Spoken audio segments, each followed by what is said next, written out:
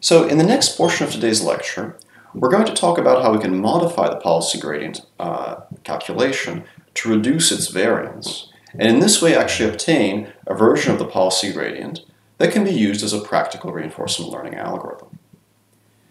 The first trick that we'll start with is going to exploit a property that is always true in our universe, which is causality.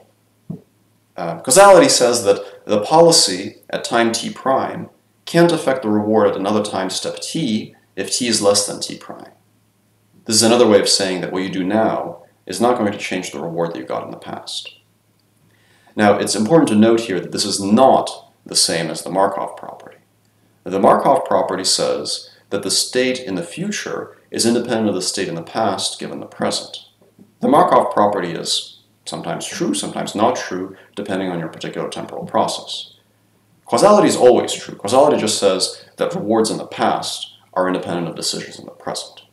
So this is not really an assumption. This is always true for any process where time flows forward. The only way this would not be true is if you had time travel and you could take an action to travel back into the past and change your action. But we're not allowed to do that. Alright, so I'm going to claim that the policy gradient that I've derived so far does not actually make use of this assumption, and that it can be modified to utilize this assumption and thereby reduce variance. You could take a moment to think about where this assumption might be introduced. The way that we're going to see this is we're going to rewrite the policy gradient equation. I've not changed it in any way, I've simply rewritten it. And what I've done here is I use the distributive property to distribute the sum over rewards into the sum over grad log pi's. So you can think of it as taking that first set of parentheses over the sum of grad log pi's and taking the outer parenthesis and wrapping it around the rewards. So this gives me the sum over all of my samples from I equals 1 to n times the sum over time steps from 1 to capital T of grad log pi at that time step multiplied by another sum over another variable t prime from 1 to capital T of the rewards. So that means that at every time step I multiply the grad log probability of the action at that time step t by the sum of rewards over all time steps in the past, present, and future.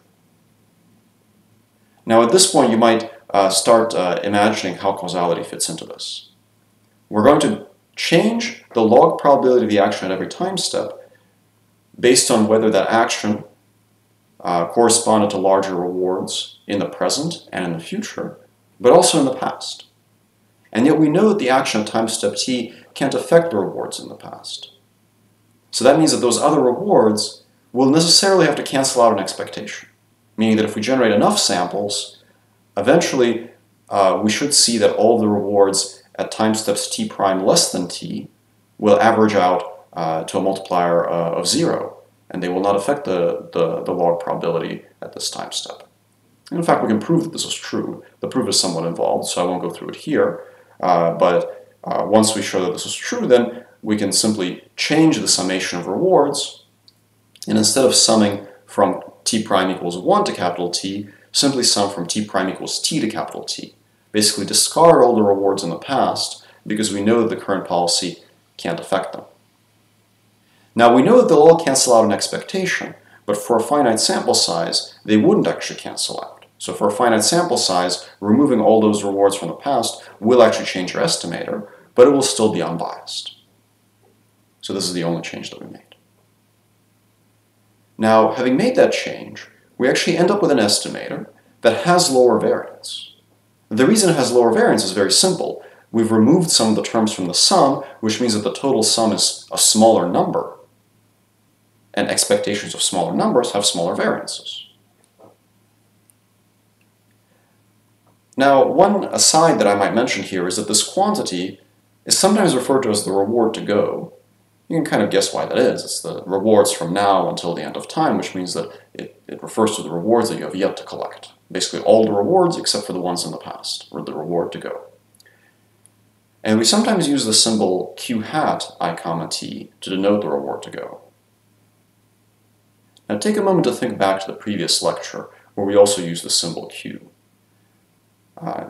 The reward to go q hat here actually refers to an estimate of the same quantity as the q function that we saw in the previous lecture. We will get much more into this in the next lecture when we talk about actor-critic algorithms, but for now, we'll just use a similar symbol with a hat on top to denote that it's a single sample estimate. All right. Now, the causality trick that I described before, you can always use it. You'll use it in homework too. It reduces your variance. There's another slightly more involved trick that we can use that also turns out to be very important to make policy gradients practical, and it's something called a baseline. So let's think back to this cartoon that we had where we collect some trajectories and we evaluate the rewards, and then we try to make the good ones more likely and the bad ones less likely. That seemed like a very straightforward, elegant way to formalize trial and error learning as a gradient ascent procedure. But is this actually what policy gradients do? Well, intuitively, policy gradients will do this if the rewards are centered, meaning that the good trajectories have positive rewards and the bad trajectories have negative rewards. But this might not necessarily be true. What if all of your rewards are positive? Then the green check mark will be increased, its probability will be increased, the yellow check mark will be increased a little bit, and the red X will be also increased, but a tiny bit. So intuitively, it kind of seems like what we want to do is we want to center our rewards so the things that are better than average get increased, and the things that are worse than average get decreased. For example, maybe we want to subtract a quantity from our reward, which is the average reward. So instead of multiplying grad log p by r of tau, we multiply by r of tau minus b, where b is the average reward. This would cause policy gradients to align with our intuition. This would make policy gradients increase the probability of trajectories that are better than average and decrease the probabilities of trajectories that are worse than average. And then this would be true regardless of what the reward function actually is, even if the rewards are always positive. That seems very intuitive, but are we allowed to do that? It seems like we just arbitrarily subtracted a constant from all of our rewards. Is this even correct still? Well, it turns out that you can show that subtracting a constant b from your rewards in policy gradient will not actually change the gradient in expectation, although it will change its variance. Meaning that for any b, doing this trick will keep your gradient estimator unbiased.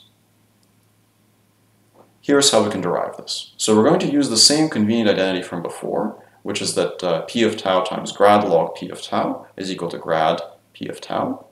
And now we're going to substitute this identity in the opposite direction. So what we're going to do is we're going to analyze grad log p of tau times b. So if I take the difference r of tau minus b and I distribute grad log p into it, then I get a grad log p times r term, which is my original policy gradient, minus a grad log p times b term, which is the new term that I'm adding. So let's analyze just that term. It's the expected value of grad log p times b, which means that it's the integral of p of tau times grad log p of tau times b. And now I'm going to substitute my identity back in.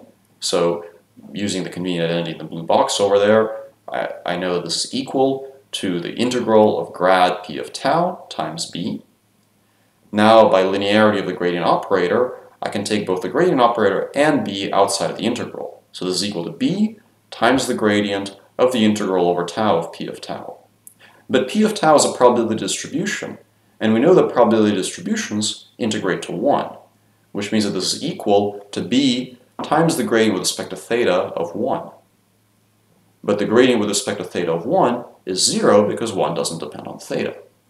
Therefore, we know that this expected value comes out equal to 0 in expectation. But for a finite number of samples, it's not equal to 0. So what this means is that subtracting b will keep our policy gradient unbiased, but it will actually alter its variance. So subtracting a baseline is unbiased in expectation. The average reward, which is what I'm using here, turns out to not actually be the best baseline, but it's actually pretty good. And in many cases, when we just need a quick and dirty baseline, we'll use average reward. However, we can actually derive the optimal baseline. The optimal baseline is not used very much in practical policy gradient algorithms, but it's perhaps instructive to derive it just to understand some of the mathematical tools that go into studying variance. So that's what we're going to do in the next portion. In the next portion, we'll go through a mathematical calculation where we'll actually derive the expression for the optimal baseline to optimally minimize variance.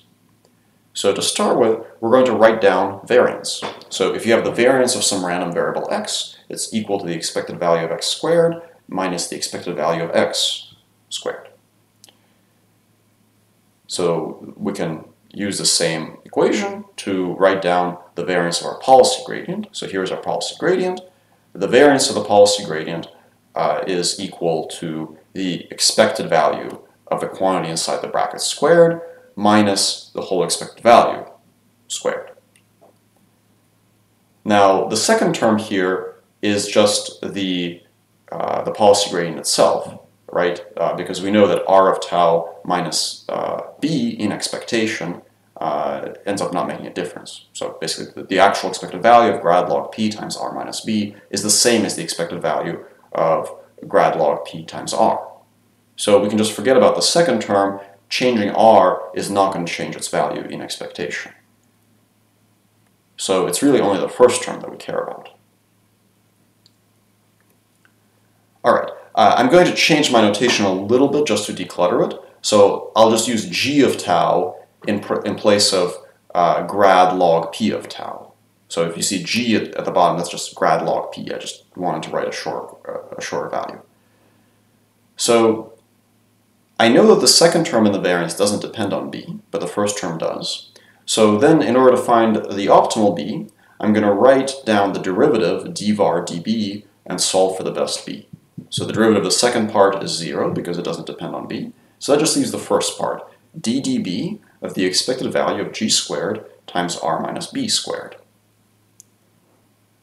Now I can expand out the quadratic form, and I get d db of the expected value of g squared r squared minus 2 times the expected value of g squared rb plus b squared times the expected value of g squared. So all I've done here is I've just expanded out the quadratic form r minus b squared, distributed the g squared into it, and then pulled constants out of expectations. Now looking at this equation, we can see the first term doesn't depend on b, but the second two terms do. So we can eliminate this part. And the second two terms, if we take their derivative with respect to b, the minus 2 term is linear in b, and the plus term is quadratic in it. So we get the derivative is equal to negative 2 times the expected value of g squared r plus 2b times the expected value of g squared. Now we can push the constant term on the right-hand side and solve for b, and we get this equation. B is equal to the expected value of g squared r divided by the expected value of g squared. Right, so I've just solved for b when the derivative is equal to 0. So this is the optimal value of b. Now, looking at this thing, you could try to imagine what is the optimal baseline, really, intuitively. Well, perhaps one thing that might jump out at you is that the baseline now actually depends on the gradient, which means that if the gradient is a vector with multiple dimensions, if you have multiple parameters, you'll actually have a different baseline for every entry in the gradient. So if you have 100 different policy parameters, you'll have one value of the baseline for parameter 1, a different value of the baseline for parameter 2. And intuitively looking at this equation, the baseline for each parameter value is basically the expected value of the reward weighted by the magnitude of the gradient for that parameter value. So it's a kind of reweighted version of the expected reward. It's not the average reward anymore, it's a reweighted version of it. It's reweighted by gradient magnitudes. So this is the baseline that minimizes the variance. Now again, in practice, we often don't use the optimal variance. We often don't use the optimal baseline. We typically just use the expected reward. But if you wanted the optimal baseline, this is how you would get it. All right, so to review what we've covered so far, we talked about the high variance of policy gradient algorithms. We talked about how we can lower that variance by exploiting the fact that present actions don't affect past rewards. And we talked about how we can use baselines, which are also unbiased, and we can analyze variance to solve for the optimal baseline.